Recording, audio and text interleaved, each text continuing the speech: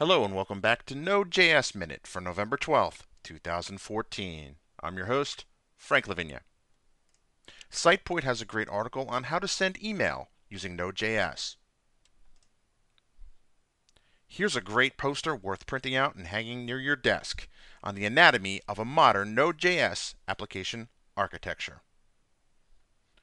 Do you need help convincing your management to take a closer look at Node.js? Here's an interesting blog post that highlights and explains what makes Node.js such a great environment and why companies like Walmart, PayPal, Mail Online, and Netflix have rolled over for Node.js.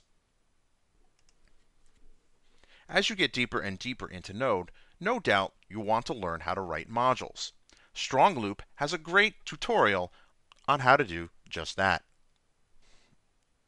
If you'd like to be among the very first to know when I publish an episode of Node.js Minute, be sure to click the subscribe button below. Thanks, and have a great day.